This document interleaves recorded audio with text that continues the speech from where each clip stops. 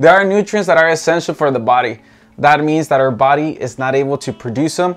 And one of the most essential nutrients is omega-3, which is key for our health and something that nowadays we don't consume as we should. This is why in this video we're gonna see what are the best sources of omega-3, how much we need to consume, and what happens if we don't.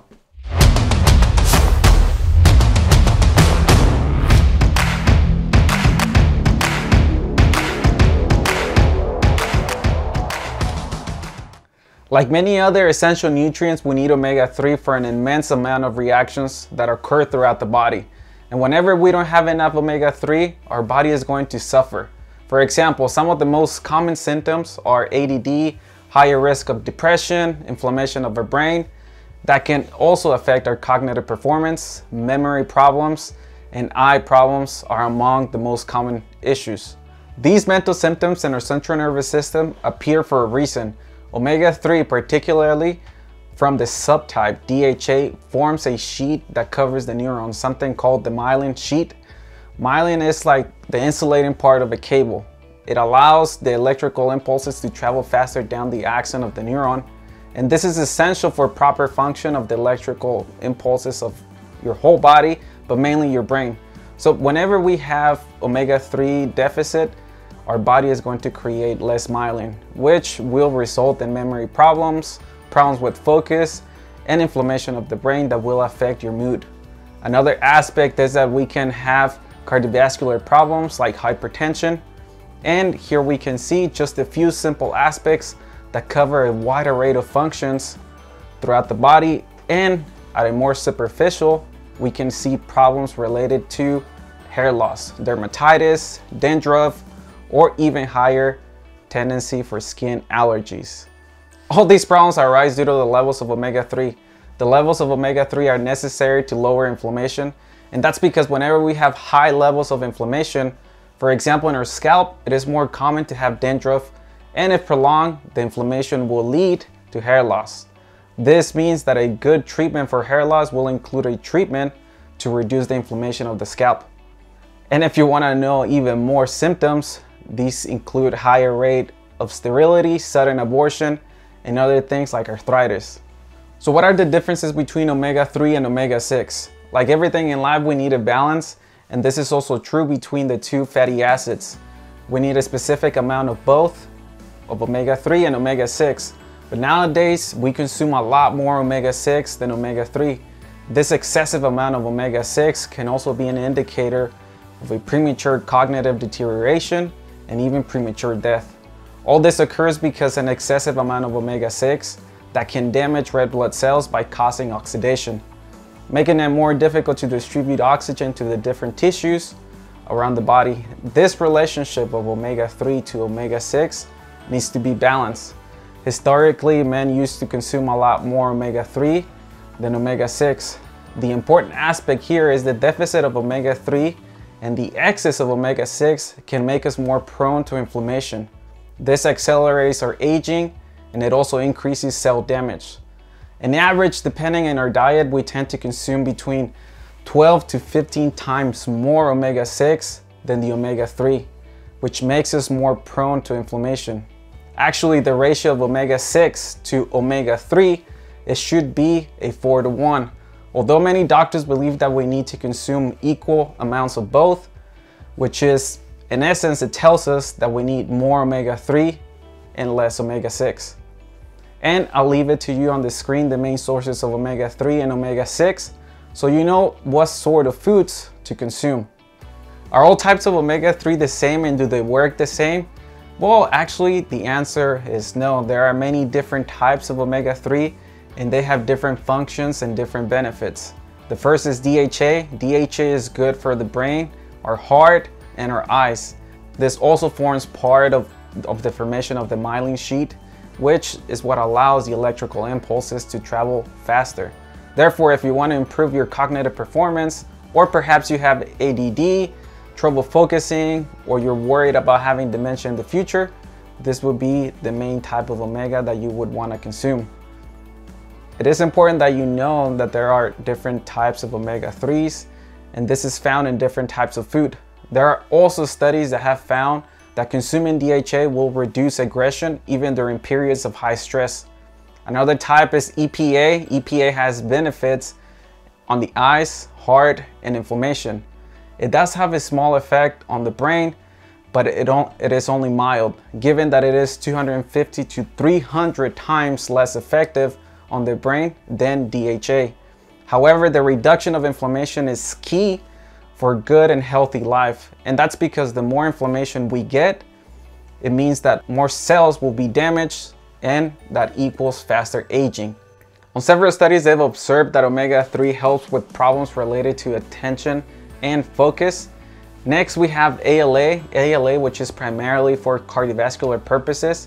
And while it does have benefits for both the brain and anti-inflammatory, the primary effect is cardiovascular. It's proven to be able to help reduce cholesterol in the blood.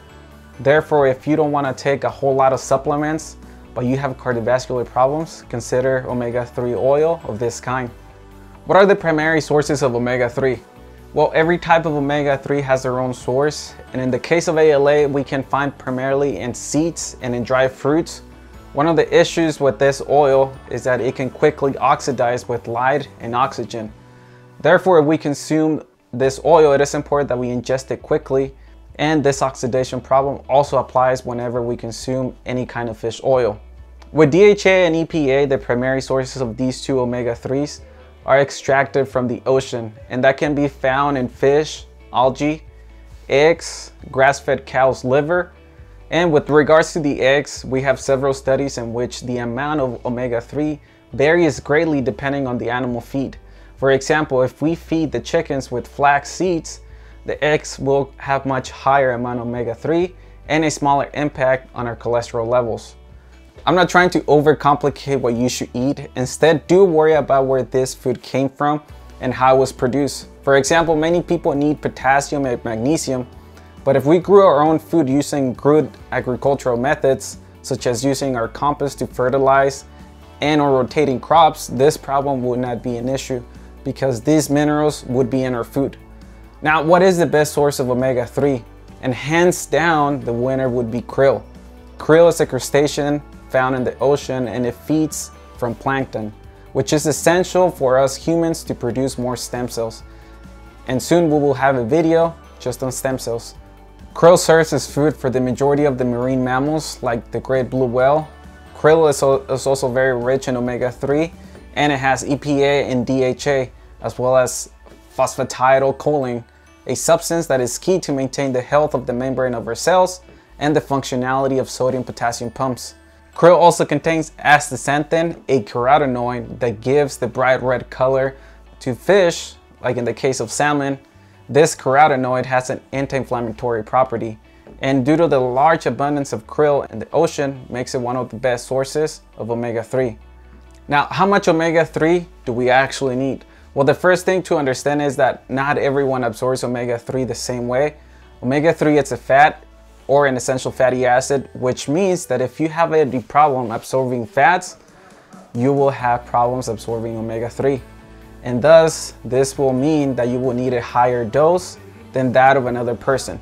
For example, if I produce more bile, it becomes easy to absorb fats. However, if there are problems in my gut flora, the bile will change and therefore affect the absorption of fat. So now you can see how complex this is and the many variables that can affect and create different results in every person. On the other hand, if you have a good diet, we can also reduce the omega-3 as a supplement and instead consume it in our food and consume more of omega-5, omega-7, omega-9, or omega-11. And yes, there are many omega oils. We can also consume more gamma-linoleic acid and minerals that helps us consume these fats better, like magnesium and zinc. And this way we can reduce the amount of omega-3 that we take as supplements.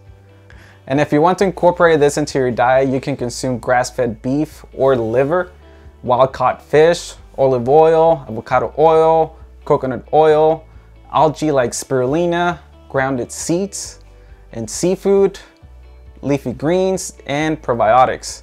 But to answer the question, how much omega-3 someone should consume? Well, the first thing is that we need to reduce the amount of omega-6 that we consume, and consume at least 1 to 2 grams of omega-3 daily, specifically DHA and EPA. Therefore, also consider that the exact amount of daily intake has not been determined, and we need to keep in mind that we need to balance between these two essential fatty acids. There are several important aspects that you need to know, and this is that many specialists in nutrition argue that because ALA omega-3 is able to transform into other forms of omega-3 like EPA, you could consume all omega oils from vegetables, but unfortunately this information is wrong. Only a very small amount of ALA omega-3 is able to be transformed into other omegas. In general, this transformation occurs only with a 2% of the total amount, but it could be even less. However, on the other hand, we can extract DHA and EPA from algae, but this process is very complex and more costly than simply extracting it from krill. Therefore, ensure that you're able to consume omega-3 from all sources that you can. And if you don't want to consume any animal product, use omega-3 supplements that are extracted from algae and adding flaxseed oil or grounded seeds. And if you don't have a balanced diet that helps you to consume these omega oils like the majority of the people, use supplements so you can obtain the benefits and reduce the damage to your body.